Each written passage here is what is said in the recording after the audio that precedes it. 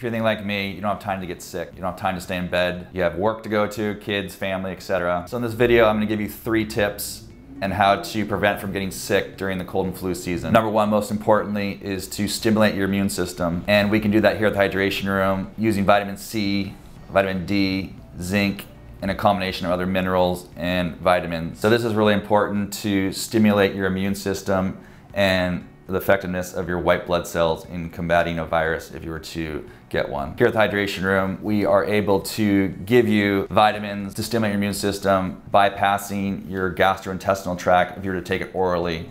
Because you take a vitamin orally, you only absorb about 10 to 15%, versus here, we can give it to you straight to your bloodstream and you get up to 100% absorption, which is much more effective. Number 2 is hand hygiene. During the holiday season, going to parties, you're constantly interacting with people, shaking hands, hugs.